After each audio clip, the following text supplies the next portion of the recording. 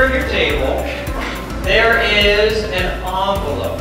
Now before you start going through all the different clues, just want you to know that we're going to do each clue together. You'll have a short amount of time to work together to solve these clues.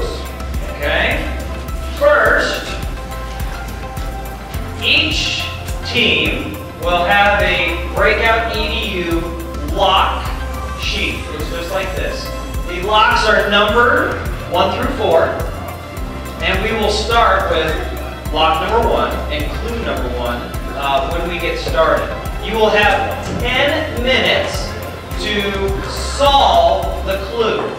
If, or should I say when, your team feels like you have the correct answer, your table will need to hold up your check please sign.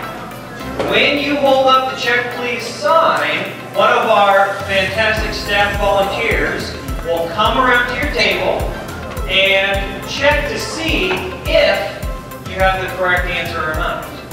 If you do, we will write down next to that lock how long it took you to solve.